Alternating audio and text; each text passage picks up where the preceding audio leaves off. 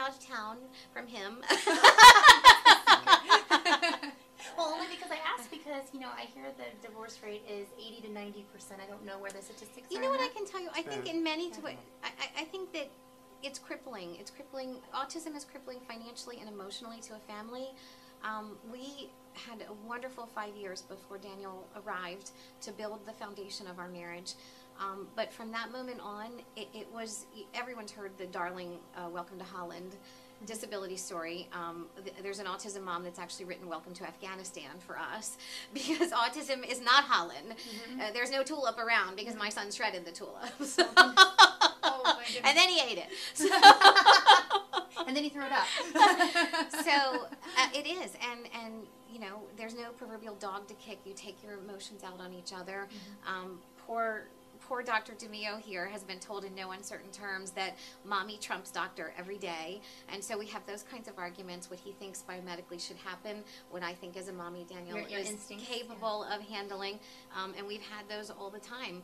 I think that date night is crucial. Find yourself a babysitter, find yourself a loving caregiver, and make sure you get out on a date.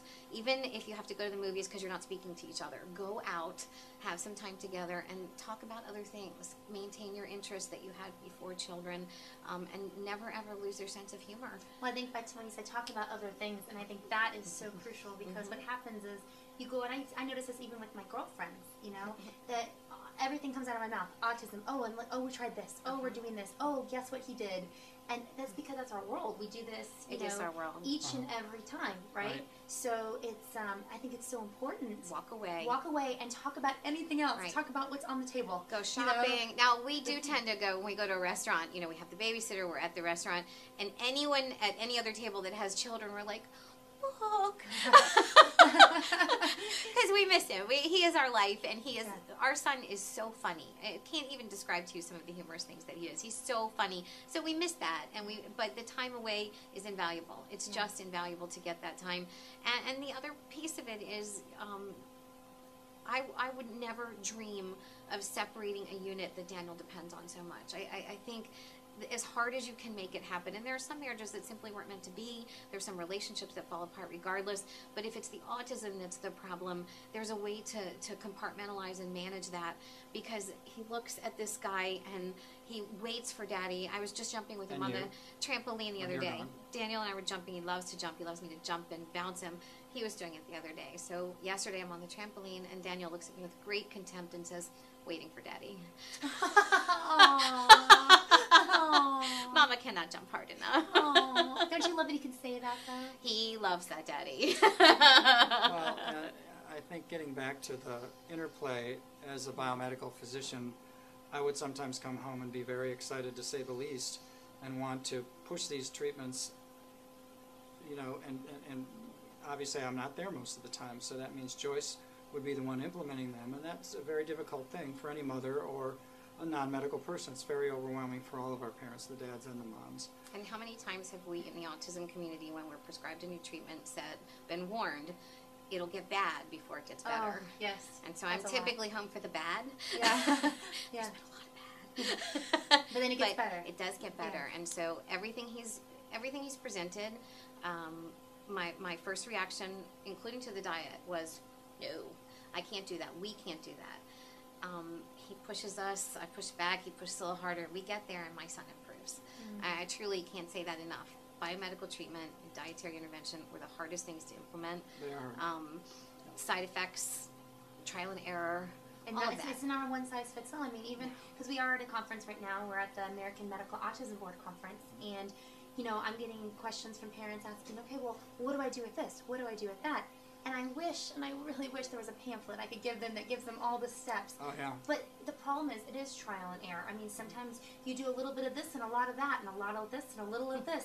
And sometimes on Tuesday it works, but on Wednesday it doesn't, but on Friday it seems to happen again. Exactly. And every child's so different. Yeah. And so I think it's important to surround yourself with communities that believe in yourself. And I do, and I think it's incredibly important to get a biomedical doctor who is willing to stand by your side. Autism is a constant crisis. We're always in crisis. When you call your doctor in the middle of the night, you can't be that person. You know, everybody hears the answering machines for physicians now that say, if this isn't an emergency, hang up and go to the emergency room. We can't take our children to the emergency room because they will medicate them and restrain them.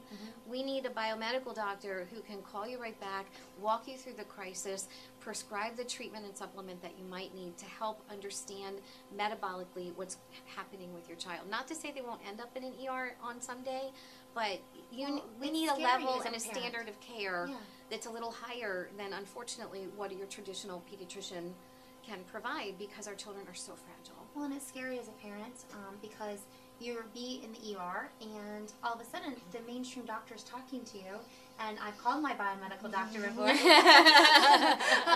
that moment. I bring a book on all of our dates. And I need your help right now. Please talk to this doctor, because I'm there. My job at that moment is to be a mommy. And I need somebody else to talk to that doctor, because they're looking at me as a mommy.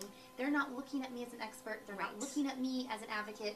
They're looking at me as I'm a mom. So I need somebody else who understands my child, who has a background on my child, and then who can go up to bat for my child. And so that's why that's really important to have. It is. Parents should not be put in the middle of this. If you're in an ER, if you're in the OR, if you're in the dental office, if you're on the scene with police, we've gotten calls about those things because people treat autistic persons, I think it's prejudicial, but they treat our kids and our parents differently. If a child has a seizure in the grocery store, nobody thinks that mother's a bad parent.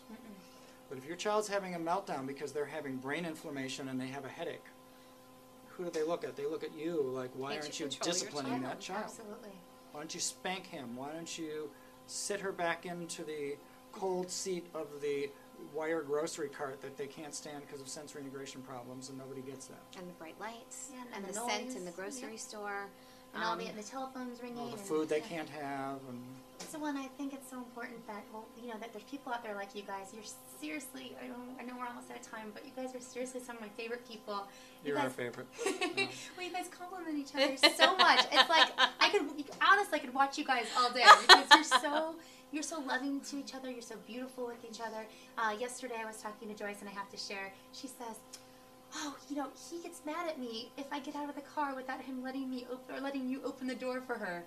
And those little things that you do, and the things I'm sure that you guys give each other, I think that's so hugely important to remember. I do too. You can't lose your level of courtesy, civility, and love and positive in the crisis, because that's when it all goes to hell. When you're nicer to the customer service person that's a stranger that called you than you are to your spouse. There's something wrong. I'm adamant on manners and civility and courtesy, because I think it sustains us, and I think it's such an excellent example for Daniel. I think that piece of it is important. Humor. Ron Kaufman said something from Sunrise Institute that is just so wonderful. Don't let anyone tell you shouldn't be hopeful for your child. You should be positive. I am a positive person. Some people have said shallow, but Please. I am ready for a party. I don't want to go to a support group and cry. I want to get my nails done. I want to be positive, and so I keep our home positive. I'm ready. I want him to have a great time. Daniel's like that too. The baby pool filled with shaving cream and glitter, and let's play in it. You know what that's called? That's called love. And honestly, I think we talk about diet as the foundation. I really think it's love. It is the foundation, and I think that's what keeps all of us going, and answering the phone at 3 o'clock in the morning, and you bringing the book on the date, and doing all of that. And I just want to thank you guys for being here. And I want the people to find you. So can you give your website to them? Whichever one you want. Well, the American Medical Autism Board, which is there for the community and for doctors to understand what we're doing in terms of our certification. You can Google AMAB, AMAB, and find it. It's easy. But it's ASD for Autism Spectrum Disorder. ASDboards, plural, .org. We're a .org because we're a nonprofit. Well, and again, thank you guys so And thanks to Google, if you do put in .com, it comes up. Oh, it does? Yes.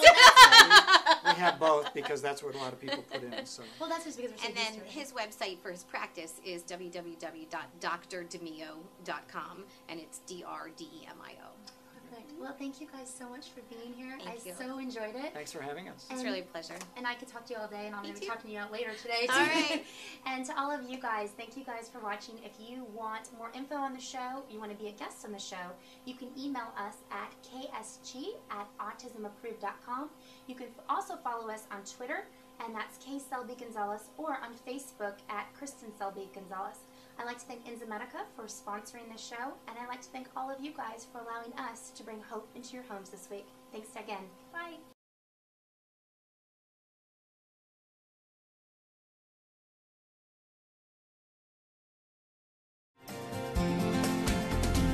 Thank you for joining us for Autism Approved with Kristin Selby Gonzalez. Please join us next week for another episode brought to you by Enzymedica.